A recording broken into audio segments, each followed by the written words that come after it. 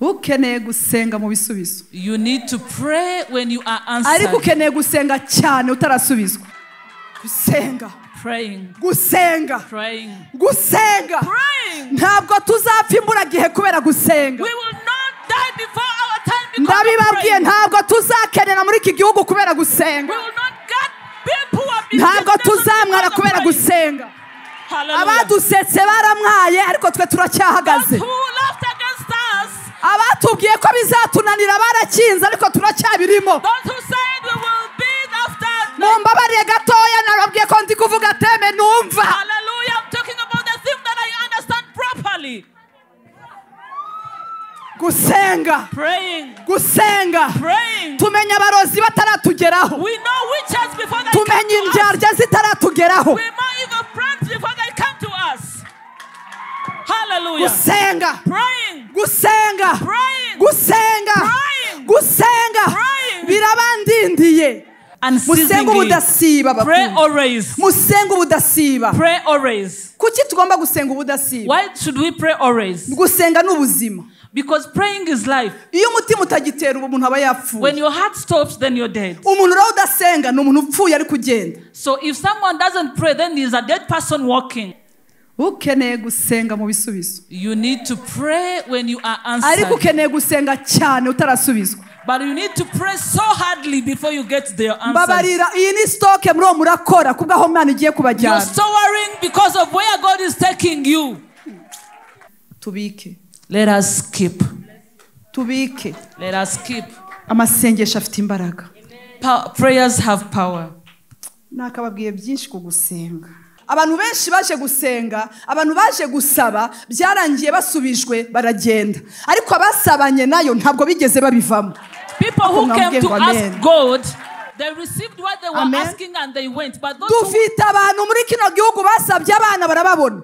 We have women who asked God for children and they got them. Haraba twasengeye. There are some we prayed for. Babona abana ariko ntitubaherutse. They received children and they ariko abasabanye nayo. But those who had income baragarutse. They came back. Abasabanye nayo. Those who had income babaye nka Hana. They were like Anna. Yaragarutse ati nije wa mugore. They came back and said I'm the other woman. Nije wa mugore. I'm the other woman. Wari uhagaze hano. Who stood here? Gusabana. Relationship. Byamuteye kwibuka naho yarahagaze. It made him remember. Gusabana. Muraba uyu munsi ndakubagana. Kugendana na Yesu nibanga. Ese ni bande babikunda nawe? Kugendana na Yesu nibanga rihambaye. Kugendana Yesu nibanga rihambaye. Kugendana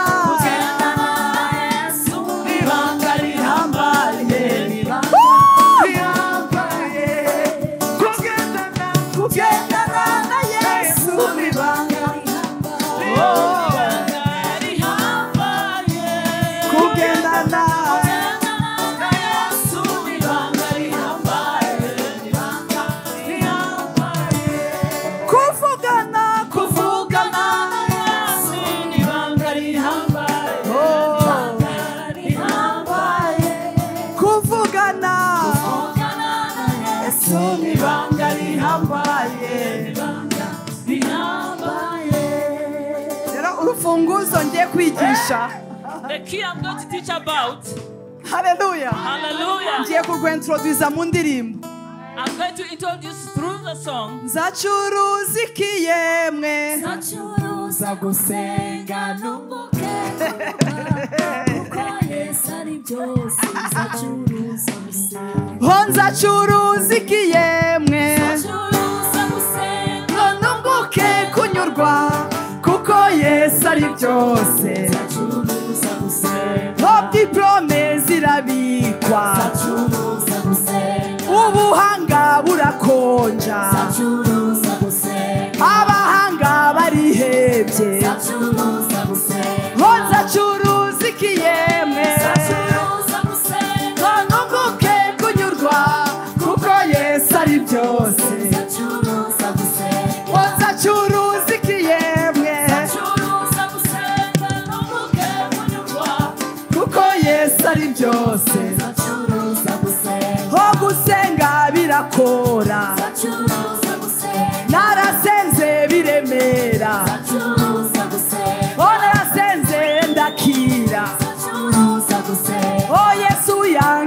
ndaje we ozacuruza iki yemwe senga nunguke kunyurwa kuko Yesu ari byose. Haleluya.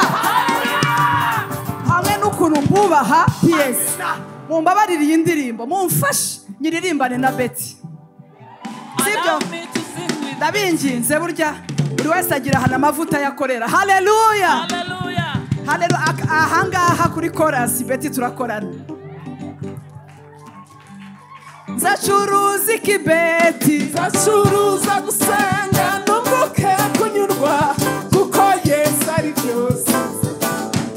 Onje gusenga biratunze gutunga birakiza bikizi bikomere bidukundisha Imana burya biraturinda. Ozacuruza iki yewe nunguke kunyurwa kuko Yesu ari byose. Kampani zirahomba etaje zijya zigwa ababyeyi turababura we.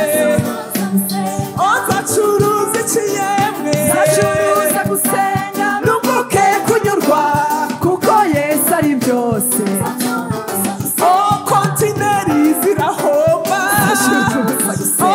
Ubushinwa burakinga yewe Dubai bagafunga butike zigakinga tukaguma mu rugo ariko gusenga ukabaho yewe insengero zirakinga ariko ku mavi bihafunga yewe zacuruza iki yewe zacuruza gusenga nunguke kunyurwa kuko Yesu ari byose.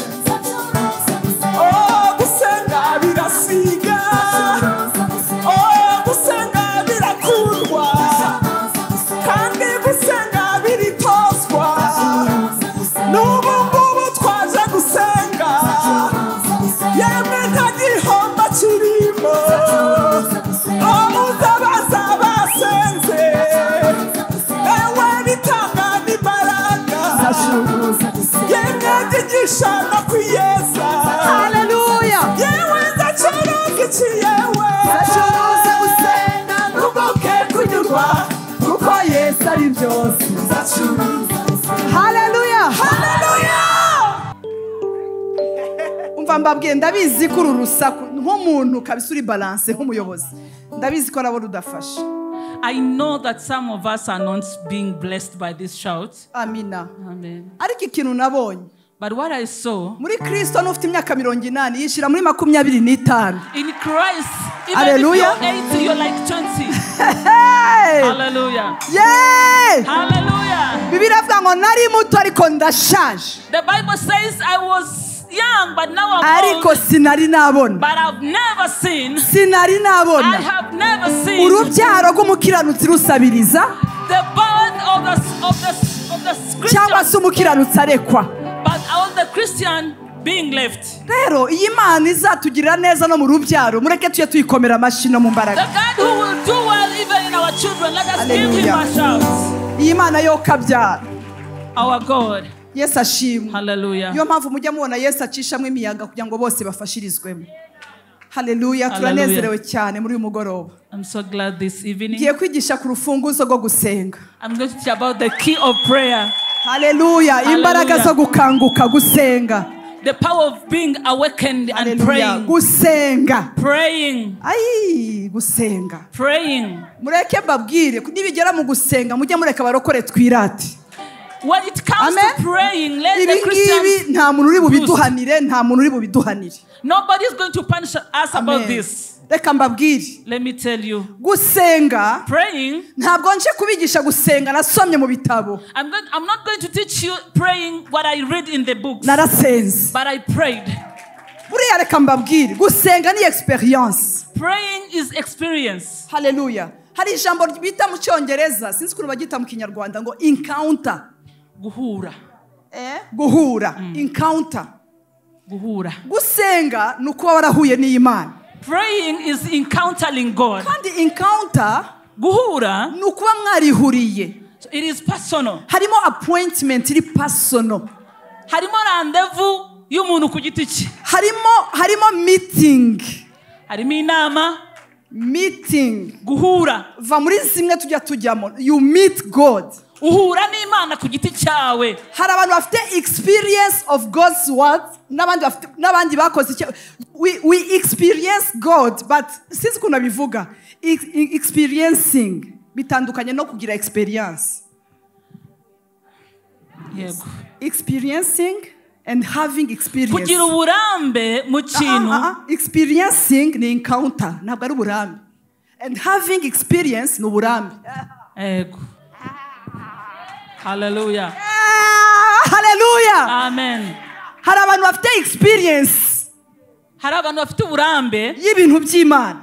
Of the things of God. Ariko batari experience Imana. But they have never encountered God. Yeah, rekosetelema. Hallelujah. Hallelujah.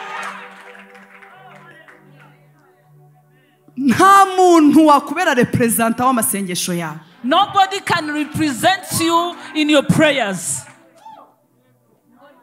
Uretse Yesu gusa ngo mwijuru imbere y'Imana fitumu numvugira n'umukuru waba kandi yitwa rukundo rutavanze.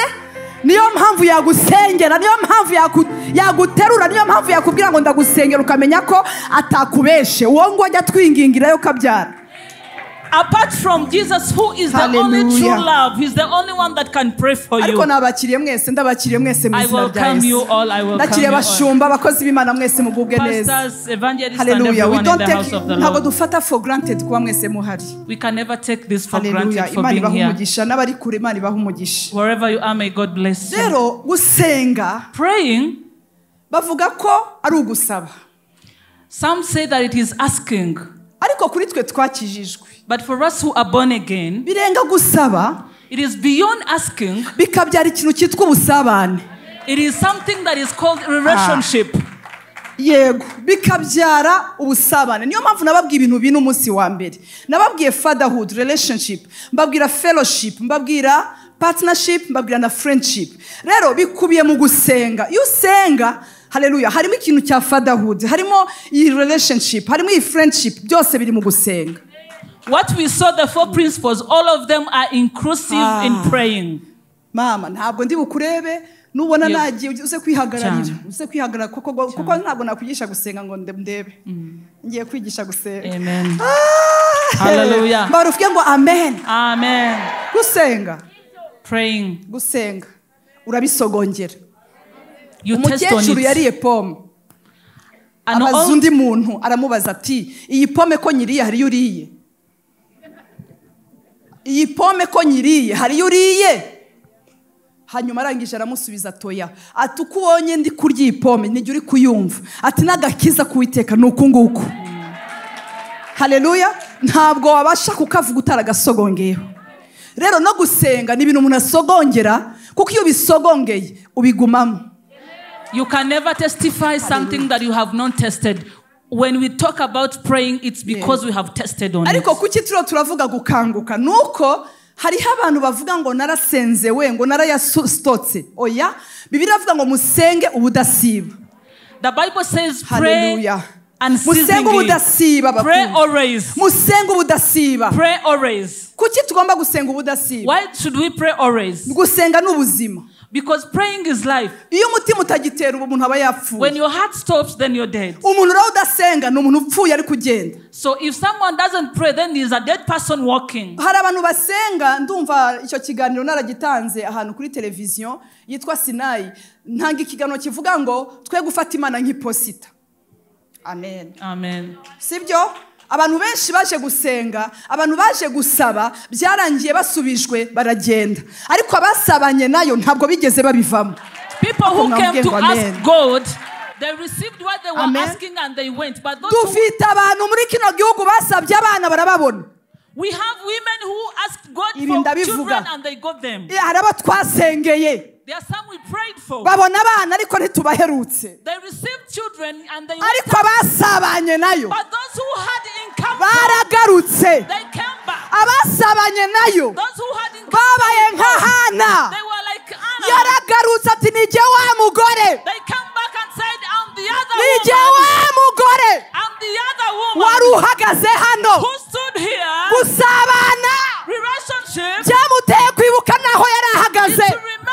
It made him remember the gusabana muramba uyu munsi ndakubagana relationship. ndakubagana uyu munsi Today will be a bit gusabana relationship. byamwibukije aho yari ahagaze It made him her remember asubira where he stood. ishilo And she went back to umuntu Shiloh. wasabye ntabwo yagarutse ishilo The one who asked never came back to Shiloh. umuntu wasabye ntiyagarutse ishilo The one who asked never came back to ariko Shiloh. wasabanye But the one who had encounter yaragarutse with ishilo Christ, they came back. aravuga ngo nijye wa mugore They said, I'm the one. cya gihe narariraga The other time I was crying. narariraga I was crying. uko kurira kwari ugusenga That crying was praying. gusenga Praying n'imbaraga zo gukanguka is the power of awakening. gusenga Praying. gusenga Praying. gusenga Praying. gusenga Praying. gusenga Praying. gusenga Praying. gusenga Praying.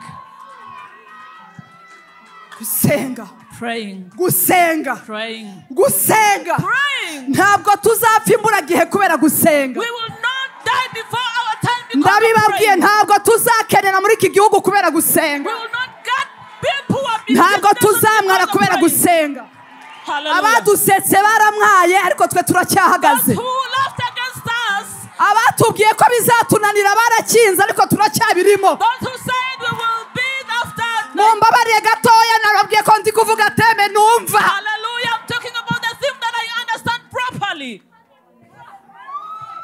gusenga Praying. gusenga Praying. tumenya abarozi bataratugeraho We know witches before they tumenya come to us. indyarya zitaratugeraho We know even friends before they come to us.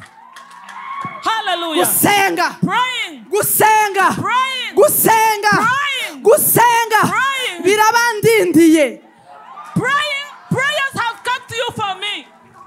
gusenga Gusenga. gusenga Praying. gusenga Praying. twarasenze muri fire week ukwezi kwa gatandatu We prayed in Fire Week in June. yes yitwaga divine preservation That was saying abantu bajya ku mabombone barapfa we the theme was saying ariko mbwira imana ngo aba bantu bari mu mabombone nshumbye nta n'umwe nzatakaza God nta n'umwe preserved you. nzatakaza God preserved you. gusenga birakora So praying works.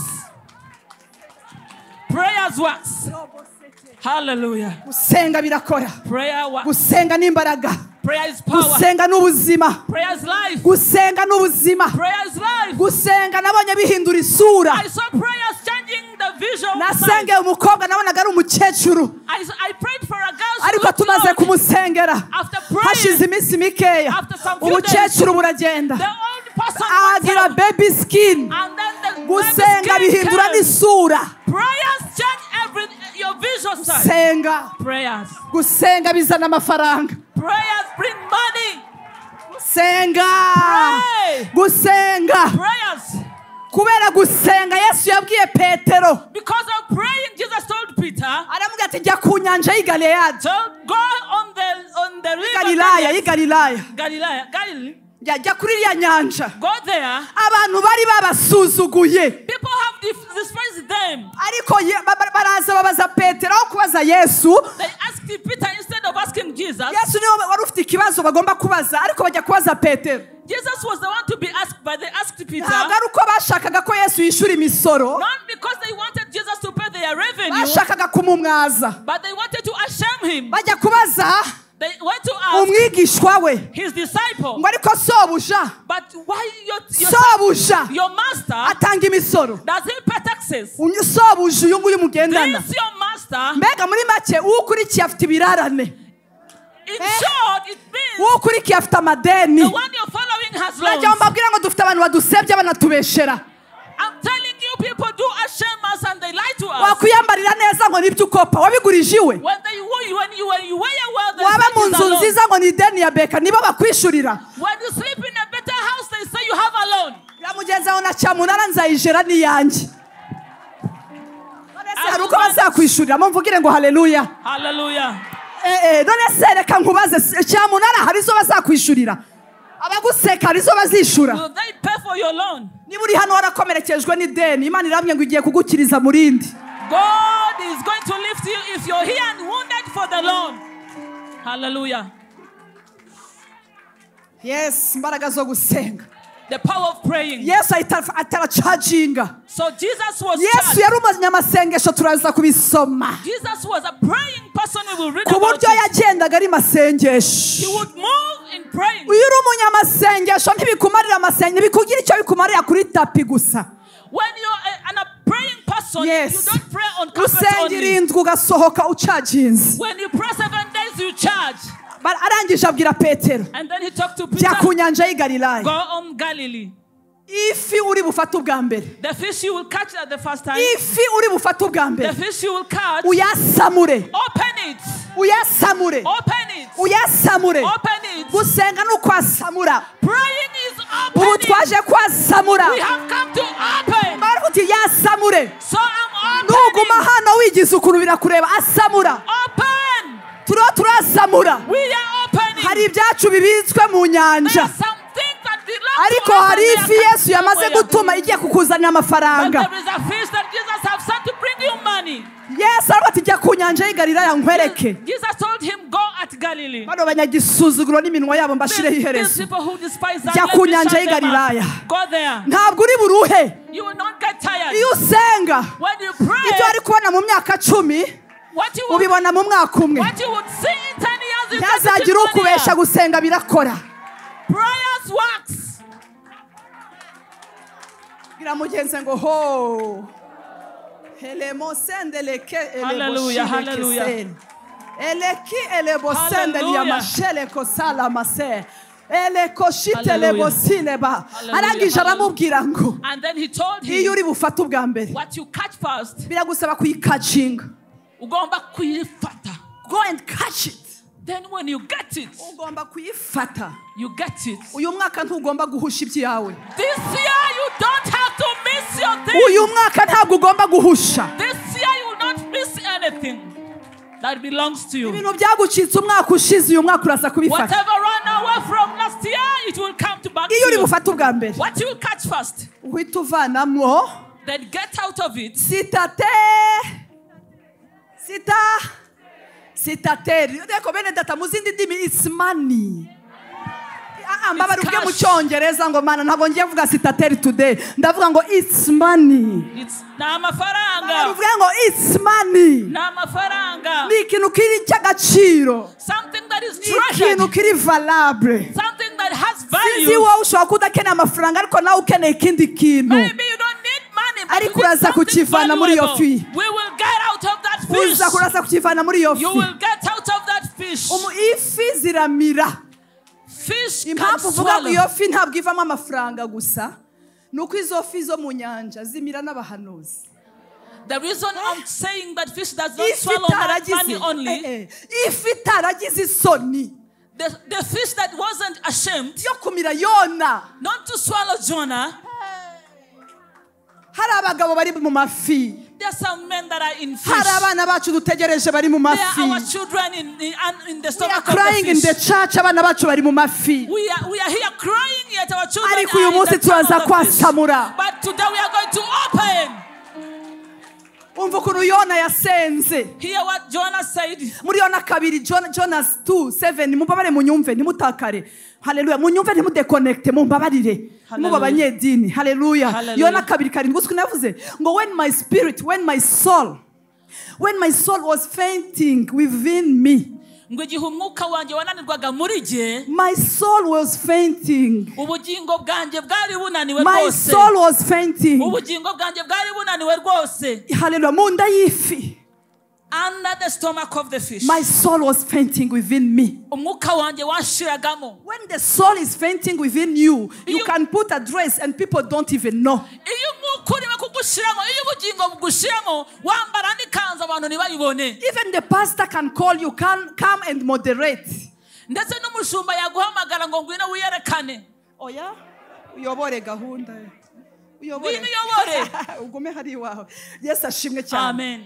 Yes, when your soul is fainting within you, iyo ubugingo bugushiramo even your husband cannot, n'umugabo wawe nta kubona, even your wife, n'umugore wawe, even your siblings, ndetse n'abo muvukana, even, hallelujah, fainting within you. ubugingo bugushiramo kunanirwa Within, ni kwa burashira indani. muri wowe. Jonas aravuga ati my soul, mu bugingo bwanjye. Imana ishimwe ku bugingo bwa fainting, Imana ibugaruye. Thank God that soul that is fainting, God is bringing it back. It was mwabibonye, my soul fainted within me. Ubugingo bwanjye bwashiragamo. And I remembered the Lord. Nibutse Uwiteka. I did not remember people. Ntago nibutse abana b'abantu. I did not remember my wife. Ntago nibutse umugore I wanjye. remembered the Lord. Nibutse Uwiteka. Hallelujah. Baba ruvuga ahantu uri ati ngiye kwibuka Imana muri iyi nda y'isi. Say that I'm going to remember the Lord. Aha muri 21 jours. In this 21 Bamwe days. baje bari mu nda y'ifi Yesu abasohoyemo. And those who came here in the stomach of the fish. Amahanga yose waba urimo. Wherever you Waba uri are. muri Australia, waba uri muri Canada, waba uri UK, aho waba uri hose. Wherever you Mu are. Bufaransa, muri Sweden, ahantu hose waba uri. Wherever you are. Imana igusohoye muri iyo nda y'isi. God is setting you out of that fish. Hallelujah. Uyu ni umunsi mwiza. This is a good day. Hallelujah. Hallelujah. My soul fainted within me. Ubugingo bwanjye bwarananirwaga Within me. imbere muri nje. Abantu baragusaba ati pastor nsengera kandi when your soul is fainting. People ask you to pray for them, yet your soul is really fainting. You can't even explain. Nta nubwo wayibasobanurira. It's fainting. But you're finishing within I you. remembered the Lord and my prayer went up to you. My prayer. Nibutse Uwiteka isengesho ryanjye rimugeraho. Ariko wagize umuntu umbwira ngo urufunguzo rwo gusenga rurakuzamura paka ku Mana rurakuzigezayo. Tell your neighbor that your prayer is a key to lift you to the sight And of my God. prayer Isengesho ryanjye went up to you ryagiye ku Uwiteka into your holy temple. mu rusengero rwe rwera. Kandi ari mu nda y'ifi. Yet he was in the tummy of the fish. This is your day. Uyu ni umunsi wawe. Imana impaye message. Haguruka mami. Haguruka. Wowe ureba ku ruhande haguruka. Nyuma yawe.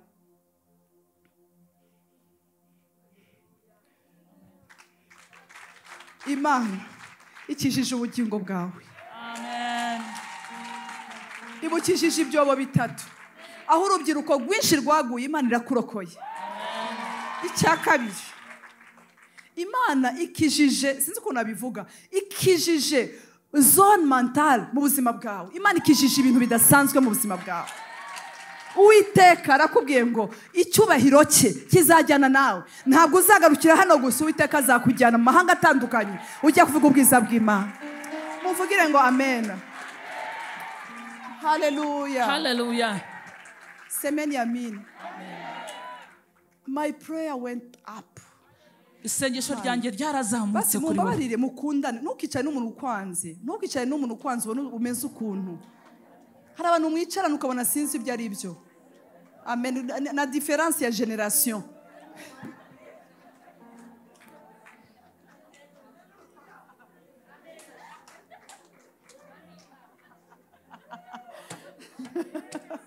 Hallelujah. Isengesho ryanjye ryarazamutse ngo rijya mu rusengero rwe rwera. My prayer went to your holy temple. Uyu munsi ndumva hari abantu mbonye bafite ubugingo bwashiriraga imbere.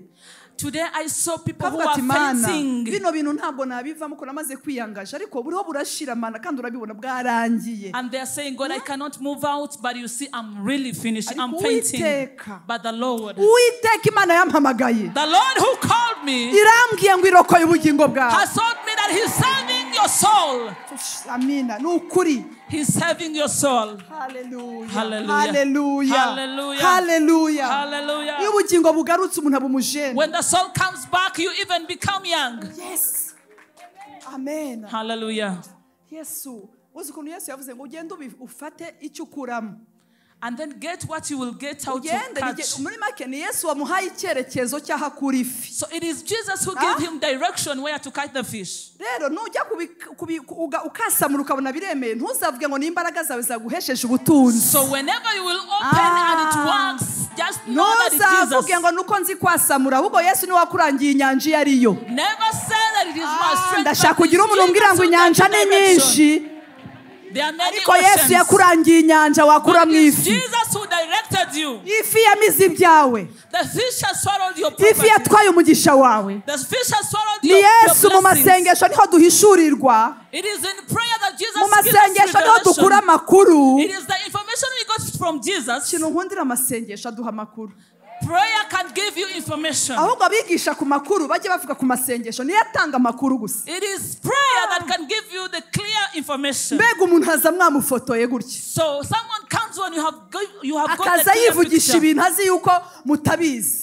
They come talking things hari umuntu Yesu yashize ku barokore bakamera nka Dawidi bagati inkonda yataye inkonda ageze imbere y'umwami w'Ifilistiya. Umwami w'Ifilistiya agira ngo ni kidebire ariko ntabwo ari kidebire yagaga kuhagwa kuko yari yamaze kubona ko ari muri zone y'abanzi atangira kwidedemangisha. Burya tudedemanga tuza amakuru. Burya bazatugambanira turabazi none. So those who will go behind us, turabazi. We know you. Na Yesu yarabazi. Even Jesus knew them. Yaravuze ati uwo mubona dukozanya mu ntoki ngo ba. He said the one you see meeting on the table. Mukabana dushize mu mbehe imwe. And you see putting together our hands. Mukabana turasangiye ngo be. And you see us sharing together. Ati mwe mwirebere gusa. Just watch. Yarabizi. He knew. Oh my God. Bwira mugenzi ngo Imana uyu mwaka ikwereke picture yawe. Say that may God show you the picture of this year. Iguhe kuzuminga uyu mwaka uko uteye. May God give you to zoom this year. Imana iguhe kuzuminga uyu mwaka uko uteye. May God give you to zoom this year. Imana yigeze kumpagurukira mbwa ngo fata imodoka utware njye kukwereka aho ugiye gusenyera inama za kugambaniye. Fata imodoka ndagerayo irambwira ati hamagara amaraso ya Yesu ati senya imigambi yose. Imana yarayisenye ndikomereza. Amen. Ngira mugenzi ngo ntuzasakuza Imana igiye kuguha amakuru ntuzasakuza. God is going to give you information. Yewe umva nkubwire ubwenge buguha ku buryo n'abakurwanyije murabana bakagira ngo ntabyo wamenye. Even those who betrayed you, you stay with them. Imana iduha ubwenge. May God give us understanding. Wisdom. Because if we lack wisdom, we can never make Peter to become apostles of Jerusalem.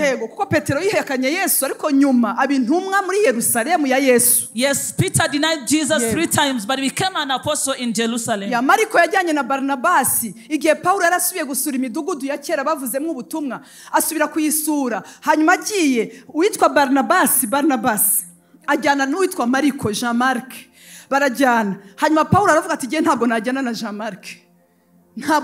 Jean-Marc kuko igihe twajyaga kuvuga ubutumwa mbere yaradutereranye none se Jean-Marc ajyanye nanjye ate ubu ngubu ariko nyuma mu masaziro ya Paulo aravuga ati nta wundi mfite uretse Mariko. Amen. Yamugenze ngo genda gake abakurwanya bazaba bakunze. Tell your neighbor that go slowly, your enemies will become your friends. God is taking you to another level where there are no distractions. When God anoints you, you go above those evil words. People who are not yet answered, they talk so much. But when you're answered, you're like Paul. I don't know if I was in spirit, but what I know, God knows everything. Hallelujah. Hallelujah. Hallelujah. Hallelujah.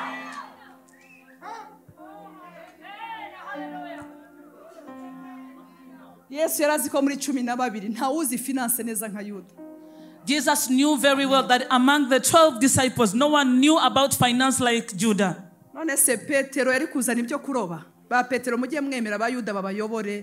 So please, Peter's among us, just understand very well and accept to be led by Judas. So these people, these things work professionally.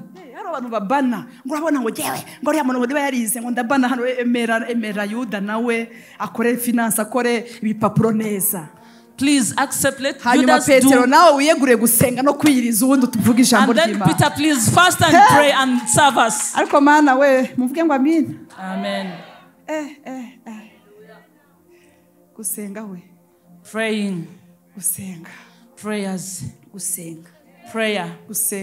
Prayer. Prayer. Prayers. Mubami ba kabiri gatandatu umwami mumbabare mu nyumve umwami abami ba kabiri gatandatu ubukoko muko mwandika mu magenda murajya kubikurikirana hari abami ba kabiri gatandatu 2 Kings 6 hari kuri 12 ndo ndahaca vuba ko nshaka gusoma ibindi. Umwami abaza komite yiri interne. The king asked his internal committee. Aramuga atari ku muntu ujye utuvamo. But who is this man that goes out of us? Uyu muntu utuvamo. Who this person that betrays us? Uyu muntu utuvamo. Who is this man that betrays us? Hari versions zivuga ngo akinjira in our bedrooms. Who comes mu byumba byacu? Ngo uyu muntu utuvamo akamenya ibiri mu byumba byacu. The person who knows what we speak in the bedrooms. Ngo the words that you speak in your bedroom. Mu byumba byacu. Akumva Bibiliya ra. Rivande bayikunda nkanje. Ariko udakunda Bibiliya waburwaye. Aba bantu bamenye ibyo tuvuga. The people who know bakamenya ibiri mu byumba byacu. And they understand whatever we speak in our bedrooms. Uwo nta wundi ni Elisa uvuga ibintu akamenya ibintu by'amagambo akamenya ibyo tuvugira mu byumba. None, my Lord, O King, but Elisha the prophet. I'm praying for you the anointing to know what your enemy is planning. None but the Elisha, the son of Jehoshaphat. It is only praying. He just sits and know whatever in the rooms and tells the king of Israel. They said this. We need people who pray. People who don't spectate but who are in miracles. People who can see. People who have visions. Because of praying. Because of praying. Because of praying. Introduction is so sweet today. It is so sweet. It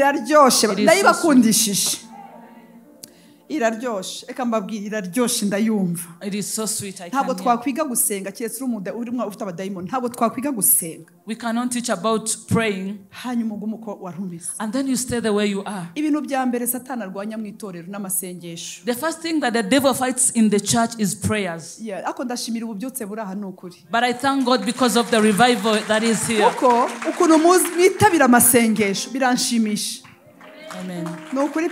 How you come to pray? This church, they love to pray.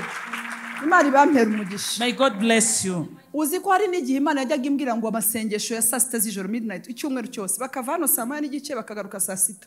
There is a period that God was talking to me about the prayers of the midnight and people could come and attend. This church has every kind of person that loves to pray.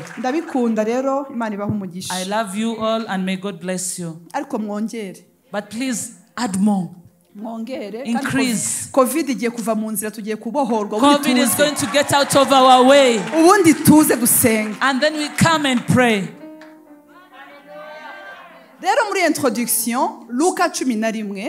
Introduction, Luke 11. Luke 11.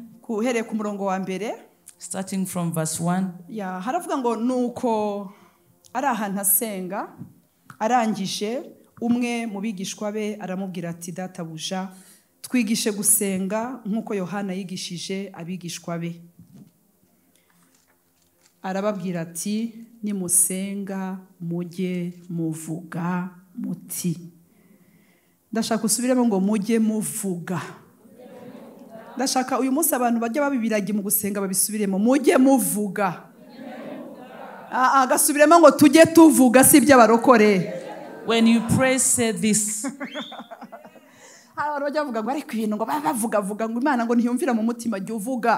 Speak it out. Yesu yaravuze ngo nimusenga mujye muvuga. Jesus said whenever you pray, open your mouth, speak it out. Hari ibyo bita meditation. Aho ntuvuga. When you are in meditation, you don't speak. Meditation umeze nk'umu artiste wagiye mu ishamba. It's like you're in an artist going in the forest. Ugomba meditation ntuyikora mu cyumba kirimo imyenda myinshi n'ibitenge. When you're in meditation, you don't do it in a room where there are so many clothes of many colors. Yes, ugomba kujya ahantu. You just go maybe in nature. Yeah, ushobora gufata imodoka ukajya kuri free zone. Maybe you get your car and go in free zone. Muri wa muhanda. In that car. Genda hazi. Hari nandi bita ngo ndaza kuhibuka ahantu heza urenze Gasabo. Ahantu hajyaga aba ibintu bya sostomate ya ruguru. Uruganda rwa sostomate. Nabamenye ko mutabizi. Aho ni muri Rubungo nyine ariko ahandi hantu hijya ruguru. Ayo nagasoje. Ukagenda. You go. Kazamura ndirimbo. You go up. You're in meditation. Sinkekeranya.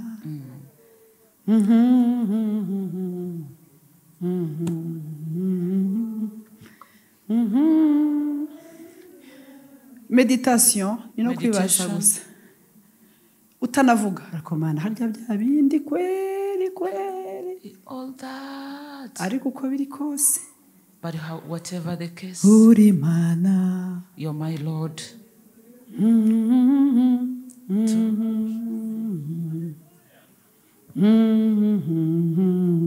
Ndo bazi yuko gusenga ari gusakuza gusa. Hallelujah. Yo ni meditation. That is meditation. Numva nagiye nanjye da. Wanza narimba ikeneye. Wow. Agenda ngo hafi iriba Isaka. Iyo ni meditation. Amaze kugera hafi iriba ngo abumbura amaso gutya abona ingamiya izanye Rebeka. Amen. Wow. Amen. Abona ingamiya. You meditation ubundi uhure n'ingamiya izanye. When you're in meditation, you see the horse bringing what you've been praying for. Wow. Ngo aragenda aramugira gutya ariko yarafite ubuseribateri bukabije.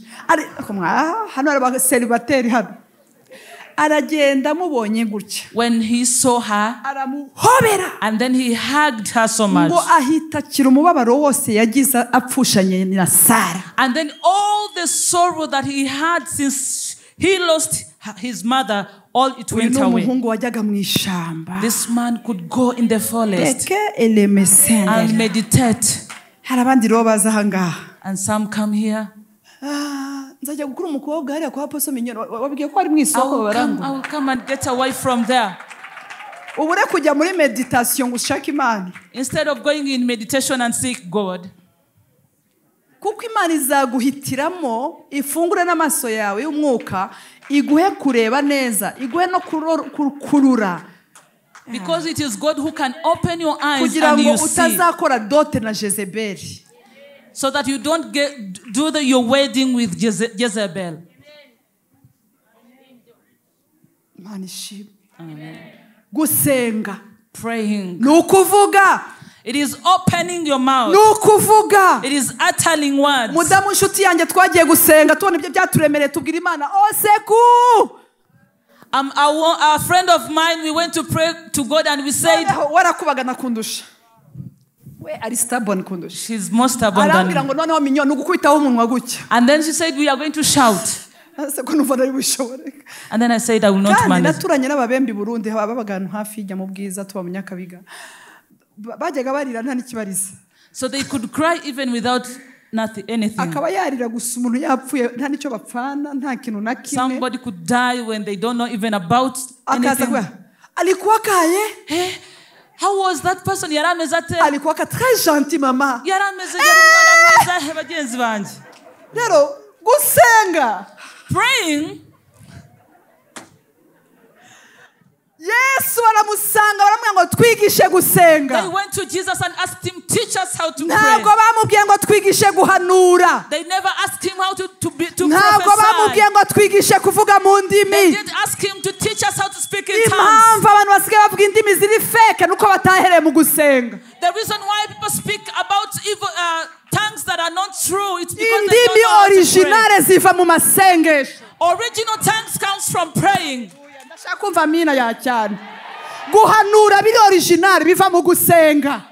Prophesying originally comes from abantu barasenga. People pray. bagasenga. And they pray. hakaza ijambo. And then what comes? iha bamwe. And then to some he gave. iha bamwe. To some he gave. kuba abahanuzi. iha abandi. And others gukora ibitangaza. to do miracles. abantu bajya bansetsa ngo ariko biriya bitangaza yihango ngo twe twasenze kera ko itabiduhaye. mama iha bamwe To ibitangaza some ntabyo he gives yaguhaye. miracles he never gave you. Bibiliya ivuga ngo iha bamwe. The Bible says to some he gave. ureke tubwire abadayimoni niba ufite impano bababwira ngo iha bamwe.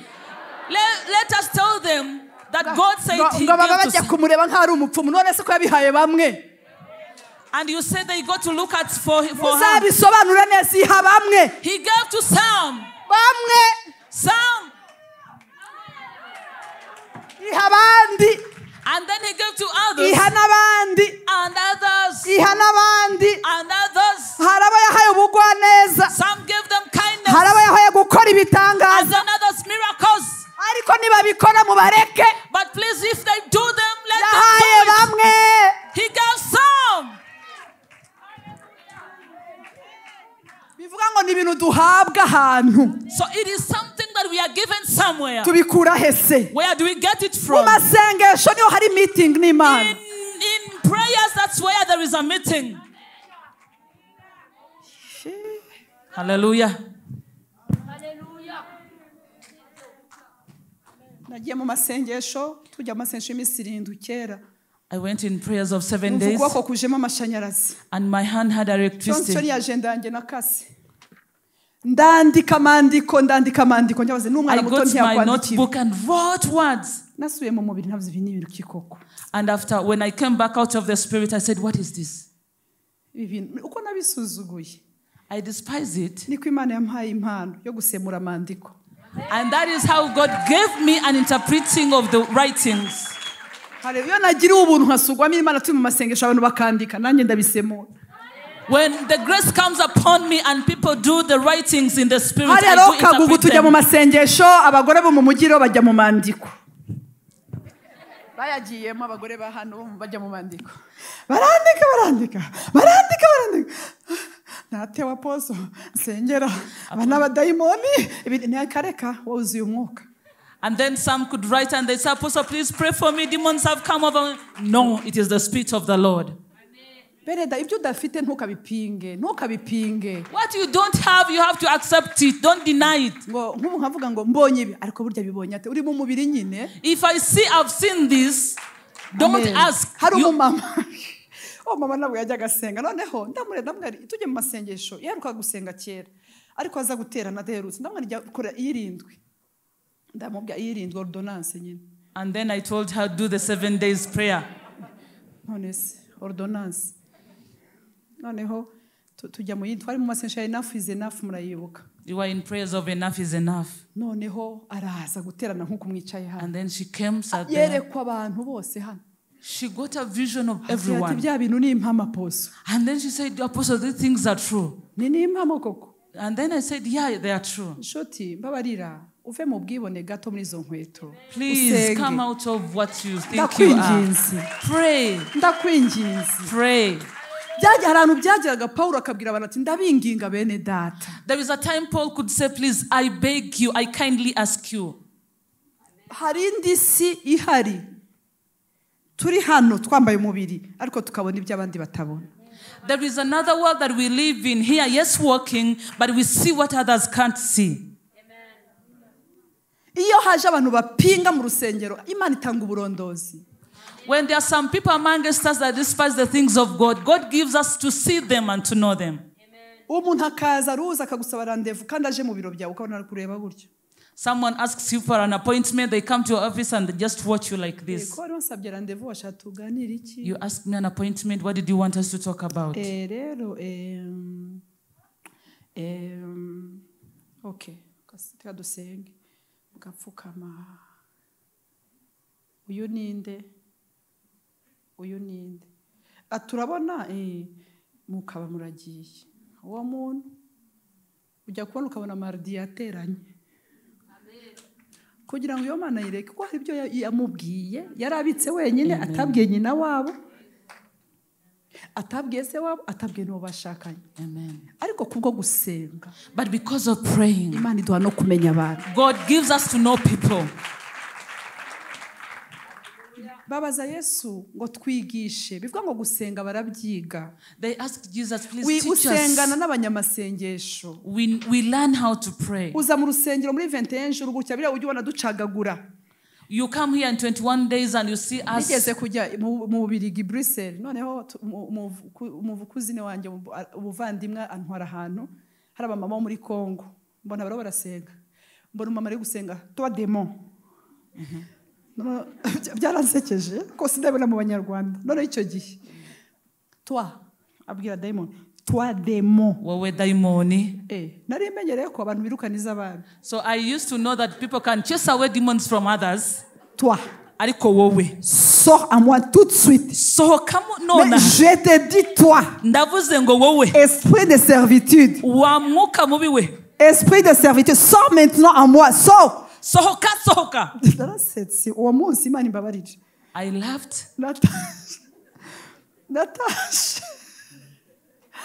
Mama reka nibwire mama tantirera narasetse. I laughed. Ndavuga akini vraiment tuzasubire hari hano ko ni comedy.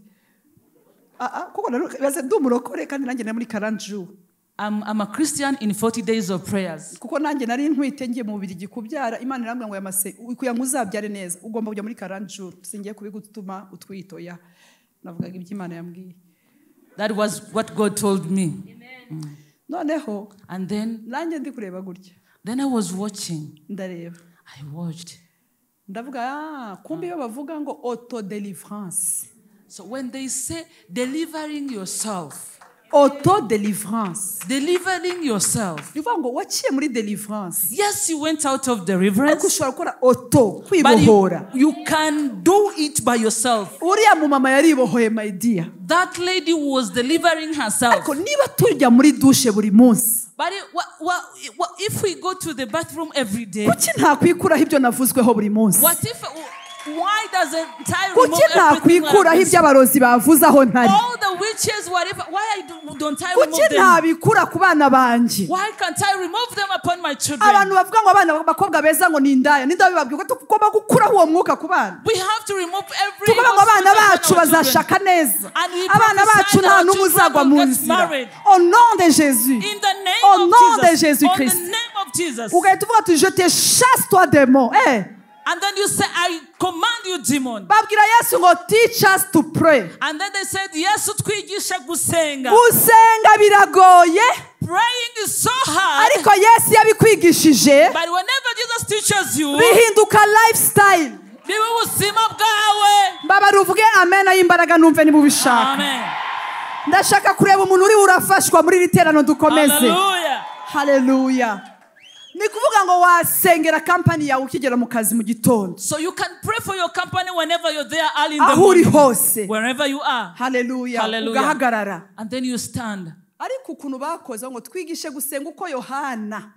And then they said, teach us as how John taught. Icyo nicyo kibazo cy'abantu. Kuki bongeyeho ngo kuko Yohana yatwigishije? That's the problem of people. None se ko bashakaga ibya Yesu kuki bashaka ibya Yohana? They wanted things of Jesus, and why did they mention about John? Uzi impamvu abantu bakunda prayer points. People like to prayer points ni just nko kuba ufite ibyo uri usome muri busengere prayer points. Amasengesho atondaguye. Waretse mwuka wera gasengera muri wowe akaguha ikiba cyihuta. Allow the Holy Spirit to give you the guidance. Niyo mpamvu mu Baroma 8:26 bahasome umwuka wera ni udusengera cyane. That is why in Romans 6:25 it says the Holy Spirit intercedes for us. Mana we. Amen. Uri urafashwa? Nakubonye kuri gufashwa. Abaroma 8 nanjye ndi gufashwa. Iyo mpamvu mubona ameze gutya. Numva ari ibintu biri gukanguka muri iki. Biri kumera neza. Kuri 8:26 muhasome. Nguko niko umwuka adufasha mu ntege nke zacu. Kuko tutazi uko dukwiriye gusenga. Ariko umwuka ubwe ni udusabira. In the same way the Spirit helps us in our weakness, we do not know what we ought to pray for. But the Spirit, we ought not to know what we pray for. Nubwo dufite urgence ariko hari ibindi bishobora kuba biri agent mwisi y'umwuka tutazi. We might be having agents on our own, but in the spirit realm there is something else. Hari umumama umwe dusengana twari mu nguni hera turi gusenga hanyuma numva Imana irambwiye ngo icyagihe Dawidi ageze mu mbuga yo kwa Arawuna igihe marayika inkota isubira ngo hari imbuga umwanzi atazakiniramo twarimo hariya hirya. Ko Imana ikuyeho ibintu bitandukanye amaksida n'ibiki hari imbuga umwanzi atazakiniramo. Hanyuma muri uwo mwanya iwe mu rugo kumwe abantu baba bafite nka mur de soutènement aha ni imodoka yari paritse iragenda yinjira mu nzu gutya ijya mu nzu neza aho bari bariko baratabarwa. Amen. Ariko iyo usengeye mu mwuka umwuka akagusengera. When you pray in the Spirit and the Spirit prays for you, ushobora kureba mu rugo urgence ari kwishura inzu. You might see maybe the urgency you have is to pay for your rent. Ariko ugasanga muri urgence y'umwuka no muvandimwe wawe uri muri Amerika cyangwa se ahandi hantu warugiye gukora accident mbi Imana ikayikuraho. But in the spiritual realm the urgency is to pray for someone else. Ndashaka kureba abantu bari barabyumva. Ugasanga mu buryo bw'umwuka kuko gusabiye. But in the spiritual realm, because someone else, the Holy Spirit has prayed for you. He knows exactly what we need. He's the only one who knows how to search the heart of our Father. Amen. Ngo kuko tutazi ko dukwiriye gusenga ariko umwuka ubwe ni udusabira ntuhasemure ni udusabira anihiminiho itavugwa anihiminiho itavugwa ariyo tutazi. He groans for us. There are some groanings that we don't know about. Hari n'ibintu uyu mwanya tutazi. He intercedes on some things we don't know about. Ni bande bari bumva nta kibazo ufite ariko kumva umutima urababaye. Who knows sometimes you don't know anything. That's the Spirit of the Lord. Umwuka wera afite ukuntu ukajya kumva ko nta kibazo mu rugo ndamahoro mbanye neza n'umutware wanjye abana banjye bariho bariga neza urusengero ako niki and you feel like your soul is really paining you inside. Ni byiza ko wemerera mwuka wera akakuganza wowe ugapfuka mukamureka akaniha. It's your time to accept the Holy Spirit to intercede for you. Akaniha. And then he groans. Rero niyo ugiye kugwa niyo mpamvu ijambo gusenga n'urufunguzo rukomeye mu gukanguka. That is why this key of prayer is so important even when we are awakening. Kuko niyo ugiye kugwa mwuka wera grieving akaniha. So even whenever we are going to backslide, the Holy Spirit grieves for us. Umugabo w'Imana Imana imuhumugisha rwose ntabwo akiriho yigeze kugenda noneho ngo agiye gusambana kandi yari afite urugo ayako ari umuntu w'Imana. Imana imuhumugisha umuntu w'Imana. Kandi murabipinze ari umuntu w'iki ni ukuri cyane. Bene ndamujya mwemera ko umuntu ashobora guterwa yatewe ariko aragenda ageze mu nzira afata amaguru ye. He holded his legs. Yari ataragerayo ntiyasambanye nta nubwo yari yaragasambanye. He hasn't yet reached there. Afata amaguru ye. And then he holded his legs. He called his name. Aravuga ngo niko you wabwiye aya maguru agasubira inyuma. Can't you tell these legs to go back? Arangije arayakatisha. And then he turned. Arayibwira ngo mwa maguru mwe dutahe. And then he said, my legs, let us go home. Asubirayo. He went back to his house. Kubera gusenga umwuka aramusengera. Because of the grieving of the Holy Spirit in him. Amen. Amen. Ukagenda nk'ubumva icyaka nijoro cyaje. Hari umama yigeze kumbwira arambwira ati azmina sikia barokore bina bachoka nenda bakorije spirituellement mon esprit moi ya bien. Njye ukuna barokore bicanga cyanga ndaza kugenda njyewe bakosore neza. Ndavuga numva ushaka iki Martini moi ifi. And then I asked her, what do you feel like you want? She told me, Martin. Vraiment nasikia ni correction ma spirituelle moi ifi. Ndashaka kubakosora. Hari igihe bishobora kukubaho ukumva icyaka nijoro ugafata imodoka wagera imbere mwuka wera agatobokesha ipine. Sometimes it can happen to you, and then when it comes in the midnight, you feel that thirst coming. And then when you're going there, the tire bursts, and then you say, what happened? It's not the problem of the tire, it's the Holy Spirit that is bringing you back. Amen. Amen. And then maybe you sit among others, people who are talking about others. And then you feel like you want to bathe. You feel like you're so dirty. Kabona audio y'umuntu uri muri Amerika ati ayi gitare cy'Imana reka nkongereho ko tubona indirimbo ikugarura. And then you saw the song that can bring you back.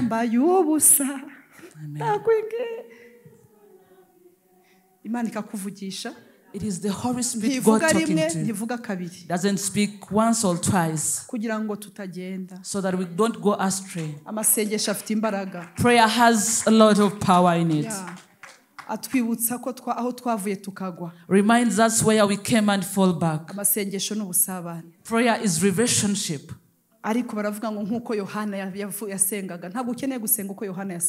they say, teach us as how John taught his disciples. Let me tell you how you don't need that. Yes, Jonah kept the power of God, but he never knew how to bring them out.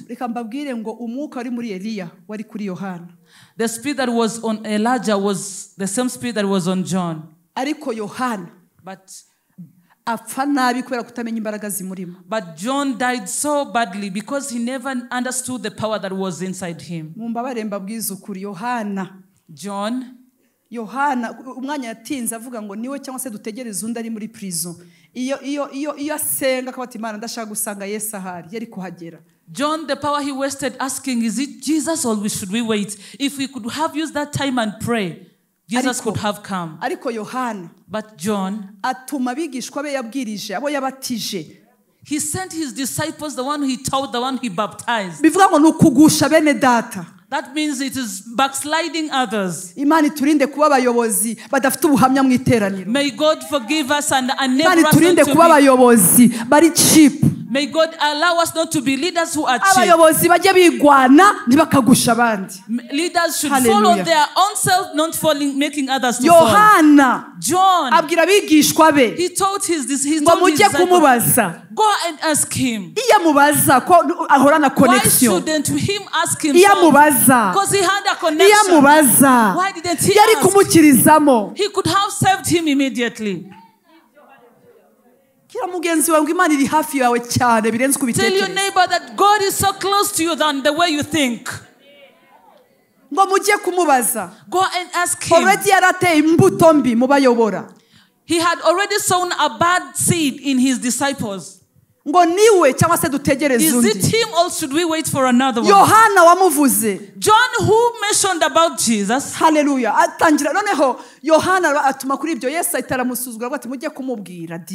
And Jesus despised him and told them, tell him.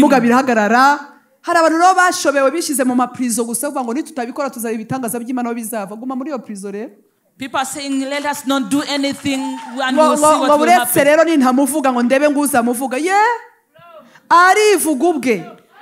He mentions about himself. He knows how to speak about himself. He speaks about himself because he deserves it. But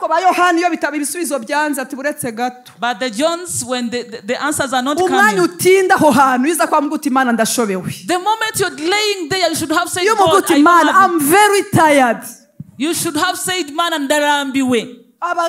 Mugandekazi wajya gusa hano gusenga niwe w'inshuti yanjye wa mama wajya gusa hanga usiko bo badakina amina umama w'inshuti yanjye umwe gutya. Amen. Amen. Yes, ashimwe wajya guza kera. Noneho rimwe umama mukuru yafushije umugabo kera n'umama wapfakaye kera. She's a widow, a friend of mine. Ajya kuri prayer mountain Bugande. And she went on a prayer mountain in Uganda. Ati mukama ati umubiri urandi ureba. And then she said, God, this body is really troubling me when you're watching.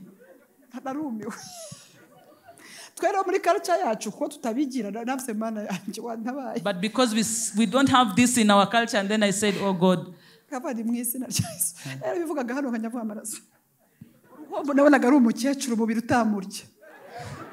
I could see her as an old woman and an old mother.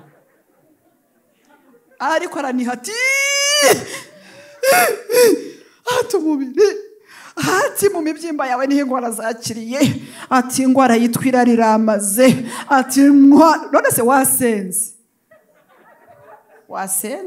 Why don't you pray? Wasenze aho kwitotombera abantu. Why can't you pray instead of grumbling about people? Ndabizi iyo umuntu agitangira gufrequent ibintu by'Imana wumva ko you cannot collaborate, ntabwo wavugana n'Imana on your own, ariko byitoze. Please train yourself. Kandi wige kutabindyarya imbere y'Imana. And learn how not to be a hypocrite before God. Kuko n'umubyeyi. Because he's a parent. Niyo utabimubwira arabibona. Even if you don't tell him, he sees everything. Ndashaka kubabwira ko Imana atari umunyamayaga. Nta nubwo ari umunyenyanza. Muranyumva? Ni Imana. He is God. Izi culture zacu yo mpamvu twumva muri culture zacu, ariko yo ntabwo uyibwiye ukuri ntabwo yagwa. He knows our culture, and that's why he comes to us in our culture. Ntabwo imeze nka mebyi wacu tufata umunyu kwa kundi hahandi na bwa buryo. Imana yo itandukanye ni wacu. God is God. He's different from our own people. Nigeze kuba mfite ibintu ndi gusengera bindemereye, numva Imana irambwira ngo remove your shoes. Nari nambaye inkweto ndende, abantu bambaye otaro mu mutima hano ndende, bari bazambaye nkanjye, ndazambura. Arambwira ati mbona izindi nkweto zirambutse gutya, bya bikweto biba birambutse gutya birelaxinze. Arambwira ngo put these shoes and relax. There was a time I was praying and God told me to remove the high heels. It's like I had them inside me, and then I removed them. High heels, ako karekare. Numvaga kagera nko mu mutima ngo ba. None ndaruhutse. And then I got relaxed. Arambwira turabona ukuntu nkuruhuye. Ati nuko ngiye kukuruhura ugiye kujya ubona ibintu bikoreka ureba utya. God told me that he's going to do things when I'm watching. Atuzatangara minyo. Hari ibintu ugiye kubona uruhutse. You will see everything when you're relaxing. You will never hear any acidic thing in your body. Uyu mwanya mpagaza umuntu ufite acide mu mubiri kubera ibigeragezo Imana ibikuyeho. As I'm standing here, if you're feeling any acidic thing in your body because of temptations, God is taking them away. I went out and I felt so relaxed. Wow. Even your back gets healed. Ikindi gihe numvaga hari ibintu numva bindemereye nanone gatujya tugira byinshi. Avuga ngo haleluya. Abantu bajya bagira bitandukanye. Yeah, we have different things. Niyo mpamvu tugomba gusenga. That is why we have to pray. Yeah, hari ibintu byinshi ugomba gusengera. There are so many things that we have to pray for. Noneho icyo gihe nabwo nari ahantu bigeragezo ntibitinya 5-star hotel. Trials doesn't fear 5-star hotel. Aro bajya bagira uca Satana akamubwira ngo sha pasa sibyo akakubesha ngo nukuri mu gashekero gashokero. And then the devil tells you it's because you're living in such an area.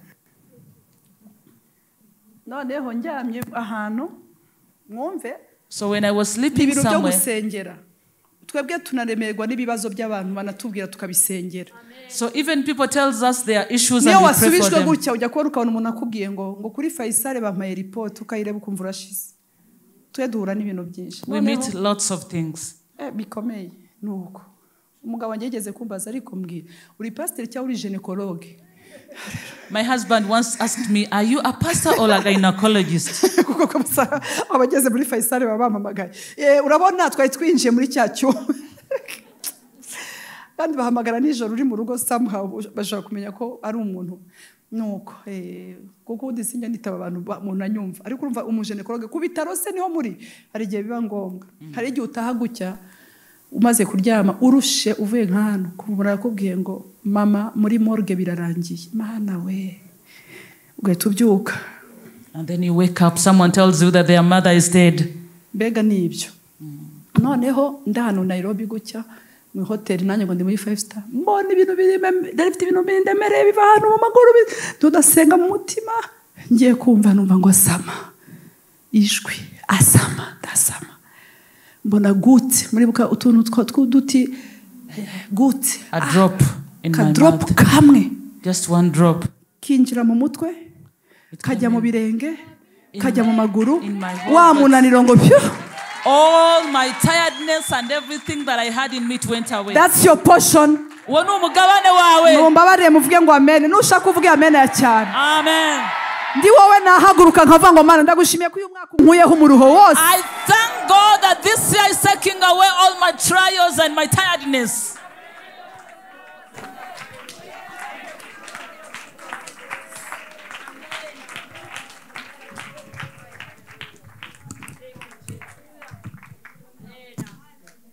Mana ishimwe Beneda. Rero najyaga numva ijambo kera. Iryo jambo narihawe ntaramenya ko riba muri Nahumu.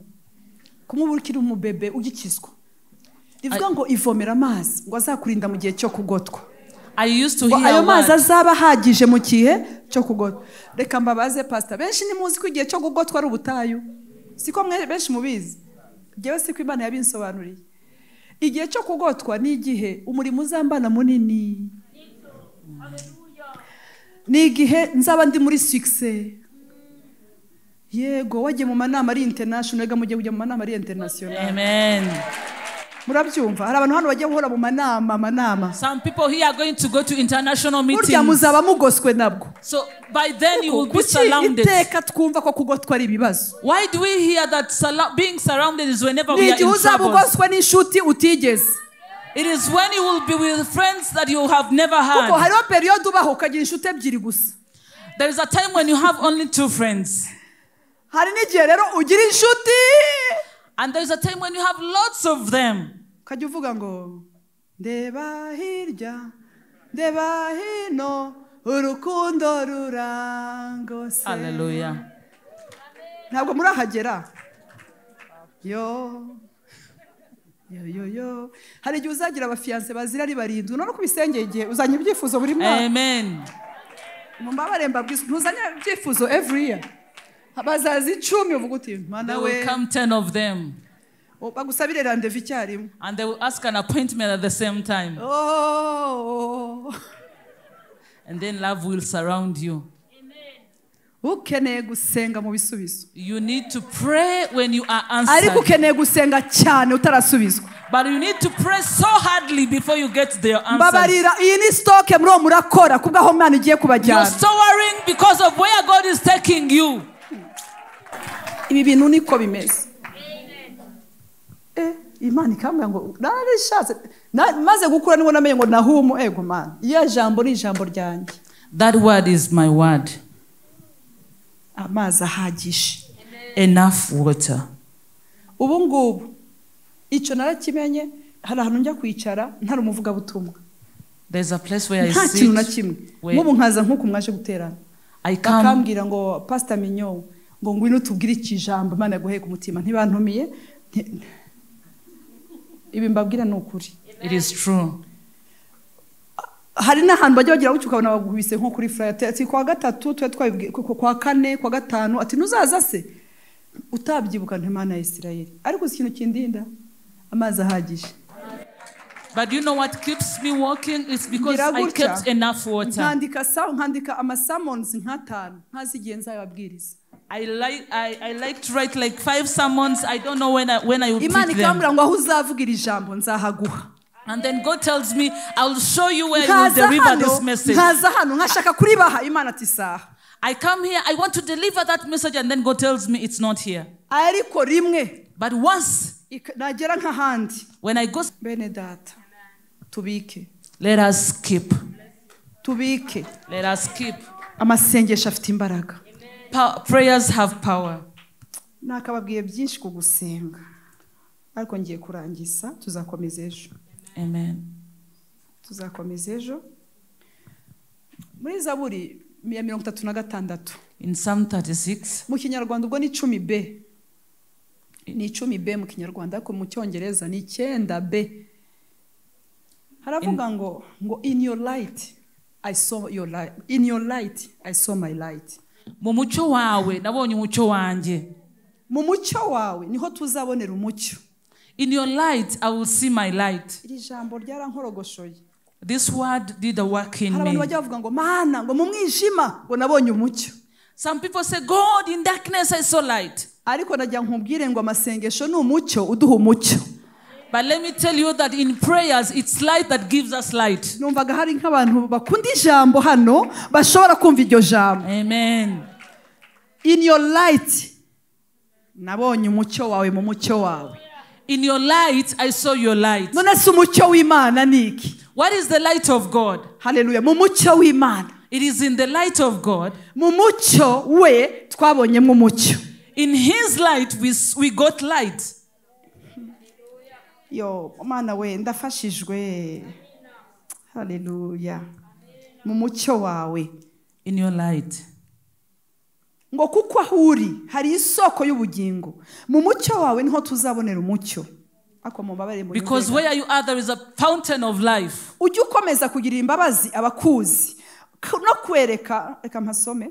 No kwereka abafite imitima itunganye gukiranuka kwawe. 12 mumbabare mu birebe ngo ikirenge cy'ubwibone cye kunzaho amasengesho akuraho ibirenge by'ubwibone byari bigiye kukugeraho. Ukuboko kw'abanyabyaha kwe kunyimura. Let the hand of the evil not lift me, not shift me. Mu mucyo wawe tuzabonamo umucyo. In your light we will see light. Kandi ikirenge cy'umwibone. And the leg of the unrighteous, let it not come my way. This year you will not meet some people. Because the prayers will keep us from such evil people. I know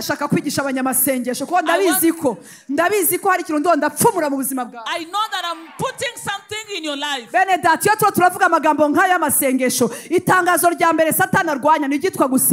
One thing that the devil fights about is prayers. But praying the devil fights about it. Because he knows that in the light he will receive right. Tell your neighbor that in this light you will get another light. Prayers removes you from one glory to another glory. You go in one level of the glory and you go to another level of the glory. And you get the light of good friends. Good friends brings good things. Prayers. Prayers are going to take away the evil foot. Hallelujah. Hallelujah. Evil foot. Ego umwibone muzindi version yani pride foot ariko harimo na evil wicked. Ikirenge cy'umwibone, the evil foot. Uyu mwaka Imana ikurinda abantu bazaza kukunegura marido. May God take away all those evil people. Uyu mwaka Imana ikurinda bazaza kunegura marido y'urugo rwawe. Amen. Hallelujah. Hallelujah. Mu birori byawe Imana ikurinda bazaza bazanye ibirenge by'ubwibone. In your joy, may God take away all the evil foot. Abazaza kureba uko byapfuye iwawe Imana ibakurinde. Those who will come to watch what went wrong. Imbaraga zo gusenga. Because of the power of praying. Bare musubiremo ngo Yesu twigishe gusenga. Lord Jesus, teach us how to pray. Ngo kuboko, the hand kumunyabyaha, the hand of the wicked, drive me away. Kunkura mu bwiza bwawe. Oya, drive me away, kunkureho. Kunkureho. Yes, drive me, ni jye ugomba kwimura. Ayivane mu bantu bari bafatiriye ibyanjye. The hand that has been, the wicked hand that has been holding my things. Nambabare ukavuga ngo ukuboko kw'Imana niko kundiho ntabwo ari uko. Hallelujah. The hand of the Lord is the one that is upon my life, not for the wicked ones. Ntabwo ndi kukumva neza. Ukuboko kw'abanyabyaha kuve ku mutwe wawe. May the hand of the wicked go away from your head. Ndahanuye uyu mwaka. This year I prophesy. Nta kiganza cy'umuhanuzi w'ibinyoma kizagukoraho. Not even the wicked hand will come upon your head. Hallelujah. Hallelujah. Nta kiganza. None of the wicked cy'abantu bapfubye ibiryo byawe. The one that will despise your meals, kizakugeraho. that will come your away. Ikiganza cy'abanyabyaha. The wicked hand. Ikiganza cy'abanyabyaha. The wicked hand. Ikiganza cy'abanyabyaha. The wicked hand. Ikiganza cy'abanyabyaha. The wicked hand. The hand of the wicked. Hallelujah. Nta kiganza cy'abarozi. None of the wicked hand Kizagukora mu ntoki. that will shake your Kizakora hands. mu ntoki y'abana bawe. That will shake the hands of Mu your children. izina rya Yesu. In the name of Jesus. Mbabarira ubaze mugenzi wawe wicaye. Ubaze uwicaye niba atarwaye malariya cyangwa se niba nta covid. Amin.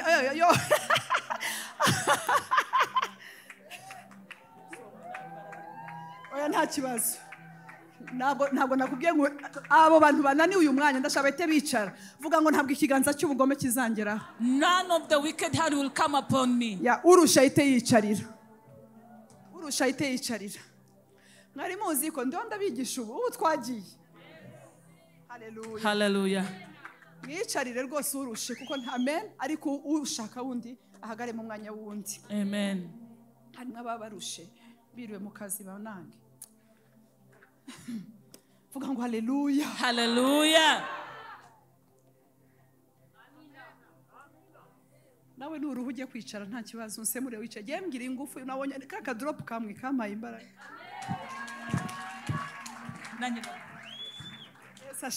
Hallelujah. Vuga ngo hallelujah. Hallelujah. Vuga ngo birahiye. Vuga ngo amasezerano yanjye arahiye. Vuga ngo ibyo Imana yamvuzeho byose bizasohora. Vuga ngo ikiganza cy'abanyabyaha kigiye kure yanjye. Ikiganza cy'abanyabyaha ntikizagera ku nda yanjye. Ikiganza cy'abanyabyaha ntikizagera ku bana banjye. Au nom de Jésus. In the name of Jesus. Ubu muro murasenga vuga nukuvuga. Nuyo wavuga upfukamye niyo wavuga uryamye ariko umunwa wawe uvugishe. Let your mouth be open and utter. Mwari muzi ko hari ibintu Imana ihinduye.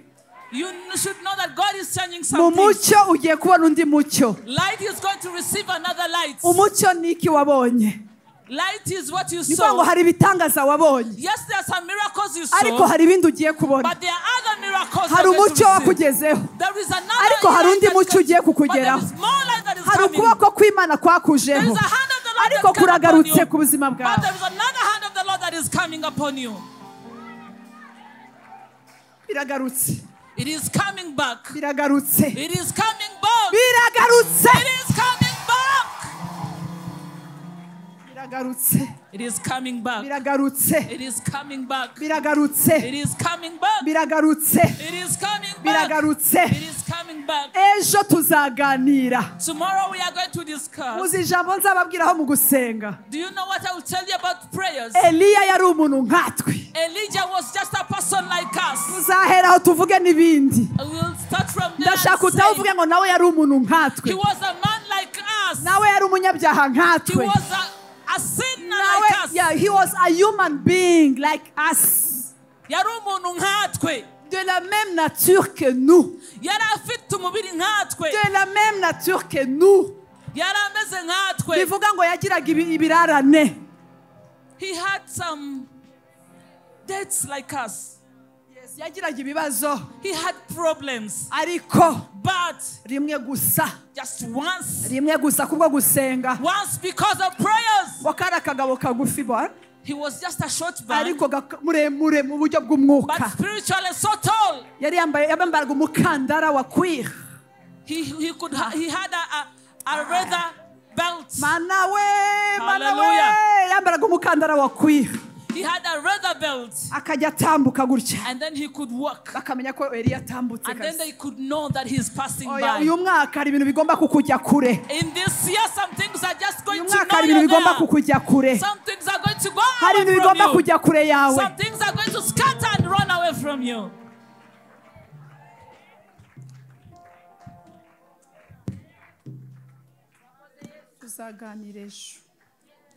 Tuzaganira Imana ibaha umugisha. May God bless you. Reka dusenge. Let us pray. Yo mumbabarire turirimbe. Hallelujah. Hallelujah. Ndashaka kubabwira ko gusenga harimo kwizera. I want to tell you that in prayer there is faith. Ugomba gusenga.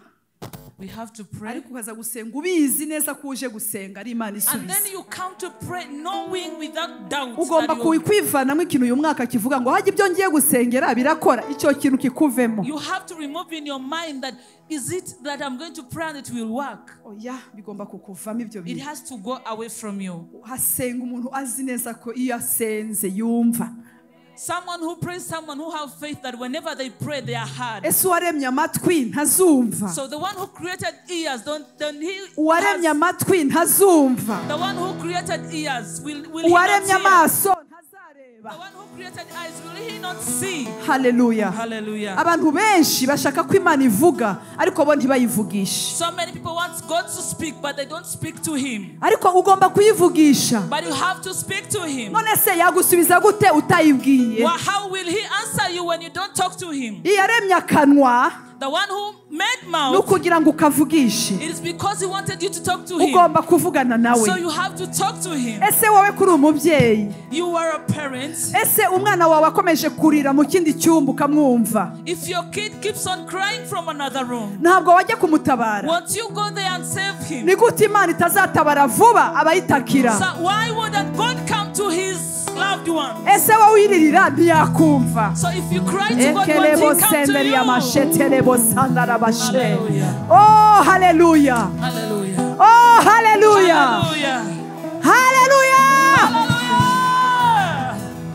Abantu benshi bakunze kuvuga ngo Imana idushize under an open heaven. Musi y'ijuru rikingutse. Many people say that God is putting us under an open heaven. Ariko ijuru ntiryakinguka ngo n'isi isigare. But heaven can never be open and the earth remains. Bibiliya iravuga ngo icyo muzahambira hano ku isi. The Bible says that whatever you bind here on earth, kizaba gihambiriwe mu ijuru. It will also be bound in heaven. Icyo muzahamburura hano, whatever you lose here on earth, kizaba gihamburiwe mu ijuru. It will be lost in heaven. Abantu baratubeshe. People lied to us. Batubwira ko bihera hariya. And people thought that ariko twahawe ubutware. But we are given authority. Twahawe ubutware. We are given authority. Bwo kubifungurira hano ku Kimihurura. Uyu mwanya nje gufungura ibyawe bifunze. Uyu mwanya nje gufungura ibyawe bifunze. Nushaka gupfuka mupfukame. Nushaka kwicara ku ntebe wicare. Ariko ngiye kugusengera. Ngiye kugusengera. Ngiye kugusengera. Ngiye kugusengera. Ngiye kugusengera. Ngiye kwisengera. Yarebose. Yamana yasuye Cornelio. The God who visited Cornelius. Kuri ya saha. At that hour. Kuri ya saha. Nawe Imana iguhaye isaha yawe. Nawe Imana iguhaye isaha yawe. Nawe Imana iguhaye isaha yawe. Ije gufungura iyo miryango. Ije gufungura iyo miryango. Hallelujah. Ije gufungura iyo miryango. Data turagushimiye. Abera baragushimiye. Abo wahamagaye baragushimiye. Abana bawe turagutakambiye. Uri Imana itabara. Uri Imana itwiyereka. Turaje gutwigishe gusenga. Turaje gutwigishe gusenga. Turaje gutwigishe gusenga. Yo! Twigishe gusenga. Niwe watwaye Pawulo mw'ijuru rya gatatu. Natwe turazamutse. Natwe turazamutse. Natwe turazamutse. Tuvuye ahamenyerewe. Tuvuye ahamenyerewe. Turitandukanyije n'ibyaha. Turitandukanyije n'ibyaha. Turitandukanyije n'ibiturega. Byabasha kudukingira ijuru. Byabasha kudukingira ijuru. Turitandukanyije nabyo. Dukangukiye gukiranuka. Dukangukiye kukubaha. Dukangukiye kugendana nawe. Dukangukiye kugendana nawe. Uwiteka wumvise abana bawe. Batakiye mu Egiputa urabumva. them. Batakiye mu Egiputa urabumva. They cried and you heard Urangije them. uravuga ngo manuwe no kubatabara. Lord, you came to for their Urakoze rescue. kumanutse kutuba hafi. Thank you for you have come to give us Urakoze kuje water. guhindura amateka Thank you yacu. for you have come to change our Urakoze kubw'ijuru history. rikingutse. Thank you for the open heavens. Ariko na hano mu isi But birakingutse. also here in the earth Akazi it is kabera almost. karakingutse. The work is lost. Iterambere ry'abana b'Imana Our rirakingutse. prosperity is Reka abana lost. bawe babe mu butsinzi. Let your people walk in Mu izina victory. rya Yesu. In the name of Reka Jesus. ibisubizo by'abera Let the answers of the Holy Ones, bigaragaye mwami. let it be seen. Umuririmbyi yaravuze ngo The singer said ngo tukwizezwa cyane cyane that we believe you mostly. ngo nuko ushoboye That byose. because you're able to Ni do wowe ushoboye everything. byose. Lord, you're able to do Ni wowe everything. dutakira mwami Lord, w'abami. we cry unto Ni you. wowe dutakira mwami Lord, w'abami. we cry unto you. Abana bawe baragutakiye. Your children are crying unto Urakoze you. Yesu. Thank you, Jesus. Urakoze mwami w'abami. Thank you, King of Glory. Urakoze mwami w'abami. Thank you, Lord of Glory. Kuje kutwigisha. Because you have come to teach Uje us. kutwigisha. You're coming to teach us. Mwuka wera. Holy Spirit, Tunihire. grant for us. Tunihire. Intercede for us. Tunihire. Intercede for us. Tunihire. Intercede for Mwuka us. wera. Holy Spirit, Tunihire. intercede for Tunihire. us. Intercede for Tunihire. us. Intercede for Hari us. ibitugoye. There's something Tutanazi. that we Tutanazi. don't know about. We Tutanazi. have knowledge Hari about. n'ibyo tutazi. There's so many things we Turi don't abana know. bato. We are young Turi abana children. bato. We are very young.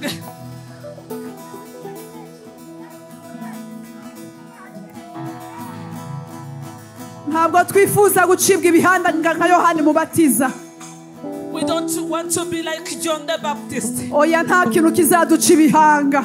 Nothing will cut us off our heads. Kuko turi wowe twiringiye. Because we trust Ni you, wowe Lord. tugendana. We walk with you. Ni wowe utuyobora. You are the one who leads us. Holy Spirit. Mukawara. Uzuza abana bawe. Fill up your children. Abana bawe buzuzwe. Let your children be filled. Abana bawe buzure. Let your children be filled. Mwuka wera w'Imana. Holy Spirit of the Lord. Ngwino. Ngwino. Ngwino. Ngwino. Ngwino. Imbaraga z'ikindi gihe. The power of another season. Ibiduteze mu kindi gihe. Something else that is waiting for us. Ubidukurireho. Lord, remove them from us. Ubidukize. Take them away. Izina rya In the Yesu. name of Jesus. Amen. Amen. Haleluya. Haleluya. Uwiteka abaha umugisha. May God bless you. Uwiteka dukuyeho ibibazo by'ikindi gihe. God has taken away all the problems of another Yesu season. yatezwe ikindi gihe ariko ntabwo umwanzi yamubonye. Jesus was never seen for another season. Imana ikuyeho imitego. God is taking Uwiteka away. arambwiye ngo akuyeho imitego. God has told me that He has taken away all the snares of Uwiteka another arambwiye season. ngo akuyeho imitego. He has told me that He has taken away Imitego all the y'ikindi gihe. snares of another season. Imitego y'ikindi gihe. Of another season.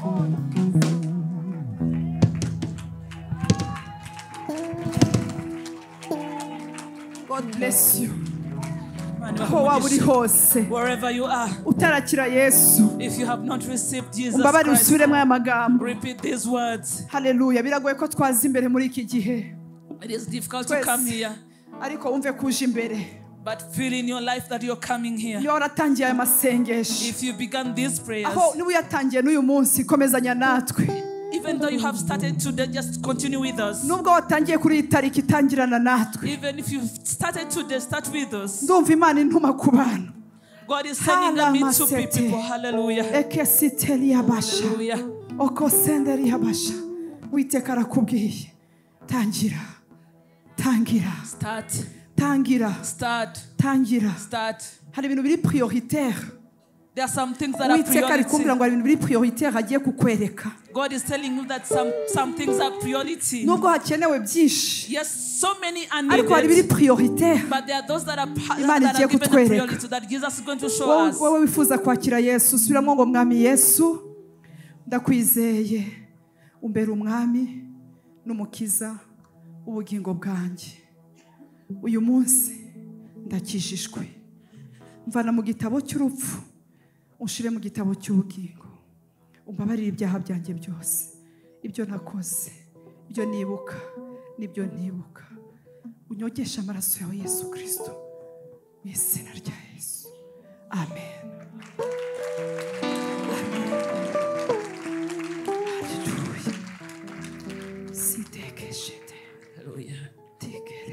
Thank you, Jesus. Abakugirira ishari, those who are jealous of you, nibo bazamwara. They will be ashamed. Uwiteka The Lord ari kumpa message. Is giving me my message. Yesu. Thank you, Jesus.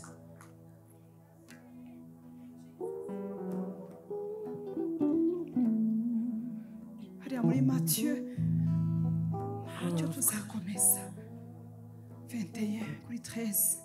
Yesu aravuga ngo my house shall be called the house of prayer. Inzu yanjye izaba inzu y'amasengesho. Inzu yanjye, my house, izaba inzu yanjye y'amasengesho. It shall be a house of niko prayer. bazayita. That is how they shall call it. Shall be called the house of prayer.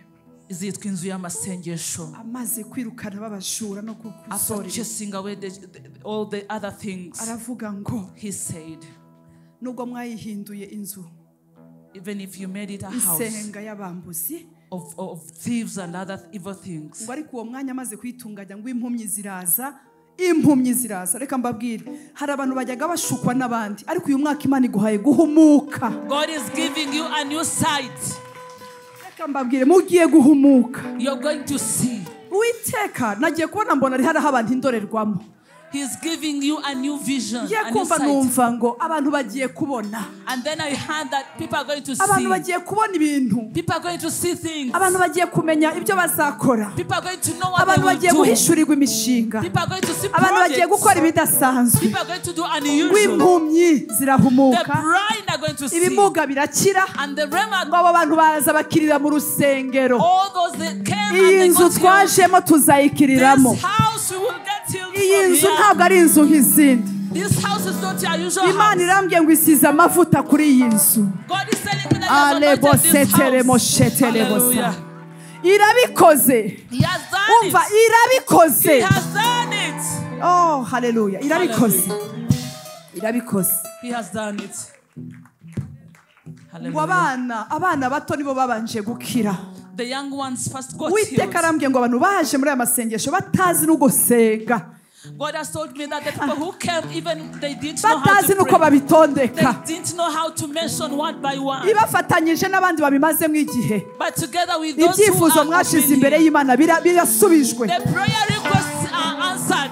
They are answered. And don't be, because if the seed is under,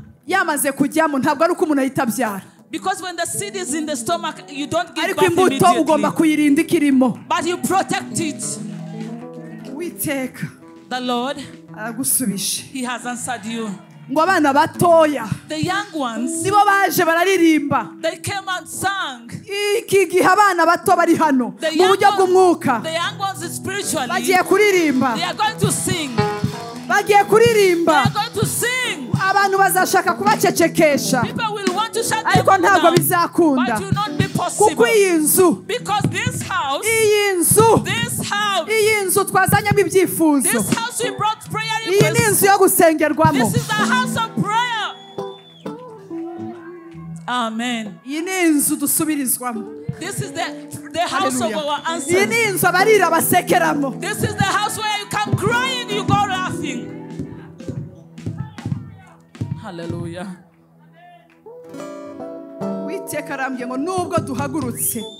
God has told me that even though we have woken up, in the time of many laborers, be strong because the protection of the Lord is upon us. The protection of the Lord.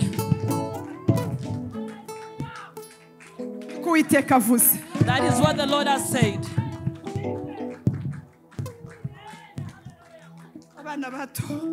Young ones, they came and sang Hosanna, Hosanna. The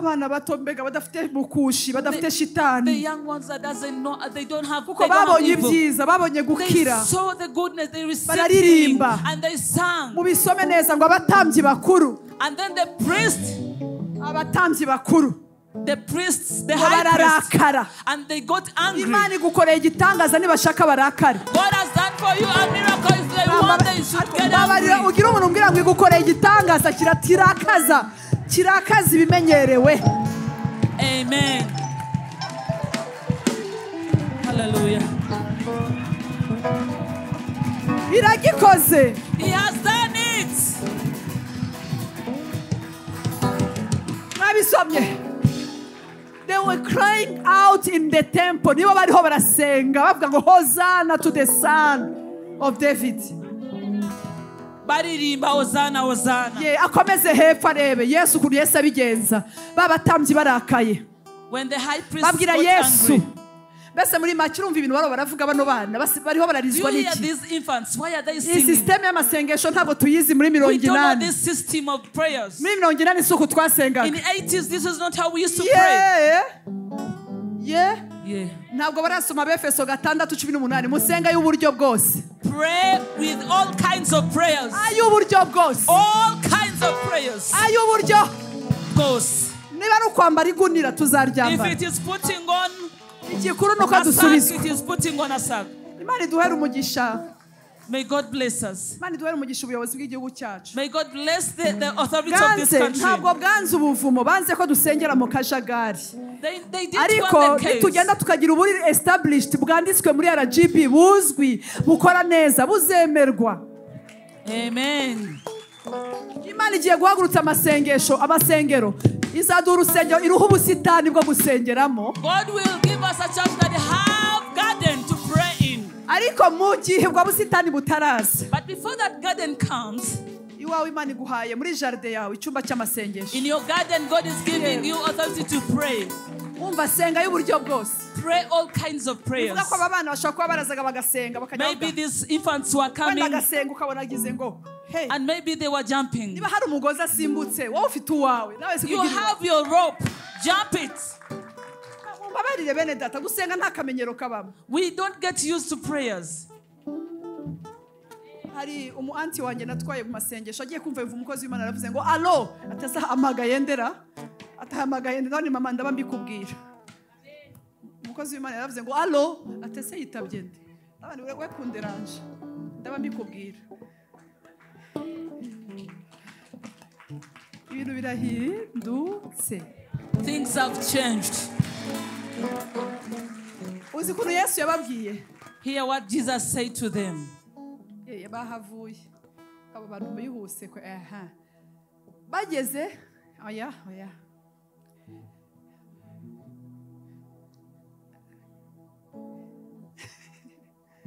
ntabwo aho hantu. Do you hear 16 what they are saying? They are saying something. Hari icyo barimo kuvuga ese murimo murabumva? And Jesus said to them, yes. Yesu arabasubiza ngo yego ndabyumva. Kizima Yesu yabyumvise. As long as Jesus have heard it. Are you listening? None se uko Mose yadedemangaga ngo Kizima Yesu yabyumvise. As long as Jesus have heard it. Whichever language you're speaking. And Jesus said to them, yes. Yesu arababwira ngo yego. Ngo ese ahubwo have you never read? Wajya ngo ntimusome ibyanditswe. Have you never read? Ntabwo mwari mwasoma. Wajya ngo ntimwize ntabwo mwasomye mu bitabo bya theology se. You did study. Ko mu kanwa k'abana bato. That in the mouth of babies. Yes, hazavamo ishimwe ritagira inenge. That they will come out of praises that have no evil. Hazavamo ishimwe ritagira inenge. That will come out. Mbabarira uhanurira umuntu muhagararanye cyangwa mwicaranye. Uyu mwaka this year Imana iguhaye ishimwe ritagira inenge. God is giving you a praise that has nimutinye guhanurirana. Prophesy. Ntabwo muri abibwirana muri distance gusa uyu mwaka mama this year Imana iguhaye ishimwe ritagira inenge. That has no blame. Amen. Amen. Ishimwe ritagira iki? A praise without a blame. Abantu bazaza. No one will come. Ngo bashire inenge ku ishimwe ryawe. And put a blame on your praise. Bavuga ngo iyo batabikora ntabwo ari kubigeraho. And they will say if they didn't it you wouldn't stay where you are. Hallelujah. Umubwire Yesu abibutsa ibyanditswe. Jesus reminded them of the scriptures. Avuga ko ibyo bavuze yabyumvise. And then he told them that I had everything. Arangije arabasiga. And then he left them. Ava mu mujyi ajya Betaniya. He went to Bethany. Ajya kwiruhukira ava mu matiko. He went to lodge there. Imana itanze ishimwe ritagira. God is giving us a praise without a prayer. Noble Family Church twakira ishimwe ritagira intego. Let us receive a praise without a prayer. Abantu bazavuga. People will say, mugabo yamukuyeyo ko atazi no gusenga. Where did he get even that man? She doesn't know how to pray. Uzababwira uti Imana yumva n'amasengesho y'abana. Tell them that even Jesus hears the prayers of the young ones. Uti n'amasengesho y'abababy. Even the prayers of the infants. Hallelujah. Ubabwira. Iza kuba Imana isubiza abantu kubera ubutyoza bwabo. If God would answer because of how people are so eloquent, there are some people who would be owning their buildings now. But a baby comes.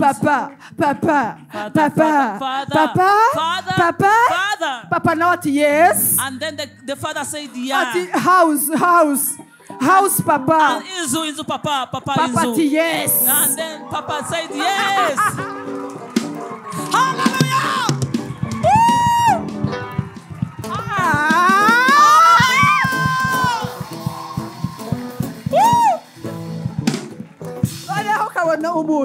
And then you see someone so angry. Like that. We prayed for them. We prayed for them. And then they know how to mentioning those prayers. Why do you they all got answers. Babies are going to be answered. Ntabwo Imana isubiza akanwa. Isubiza abantu bafite umutima ugize ute? The reason why God answers prayers, He doesn't see their mouth. It is because of their hearts. Oya mumbabarire mfite ibyo ntarasubizwa. Nawe ufite ibyo utarasubizwa. Ariko ibyo ntabwo ari uko sibyo? Murabizi. Niko tukiga Imana iracyadutoza tutaziyemera. We are still learning. Ariko ibindi but others, may God answer you. May God answer you on my behalf. Are you babies in the house? Are you ready to sing Hosanna? Are you ready to sing Hosanna? Do I hear Hosanna in the house?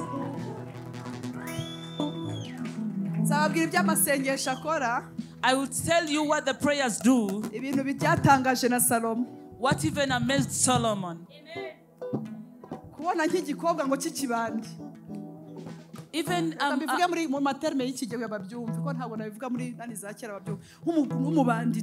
someone who is so wicked, who was so wicked, and then they come to the king.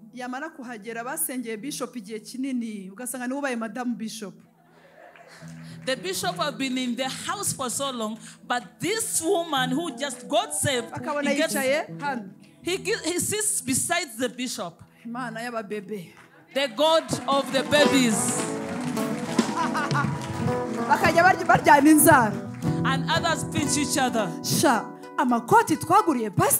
you know how we would buy coats for him?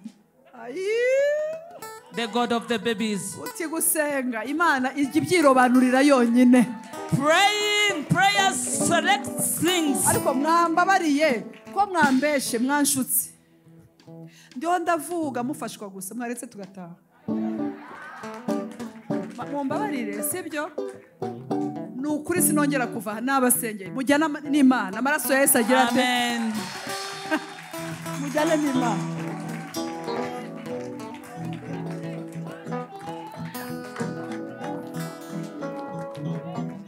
Amaraso Yesu adutwikire rwose.